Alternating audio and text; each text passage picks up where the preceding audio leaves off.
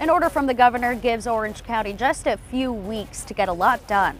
First, I want to ask for your patience and understanding as we are going to engage in a logistic nightmare to try to deliver those vaccines. According to Dr. Raul Pino with the Florida Department of Health in Orange County, the order from Governor Ron DeSantis was to vaccinate all of Orange County's 9,000 residents and employees of long-term care facilities in 4 weeks.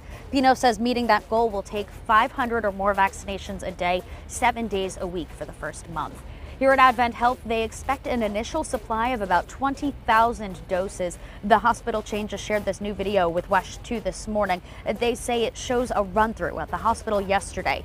They plan to start vaccinating their frontline staff tomorrow, and we expect to learn more about how exactly that will go in a press conference this afternoon. Reporting in Orange County, Hadass Brown, WESH 2 News.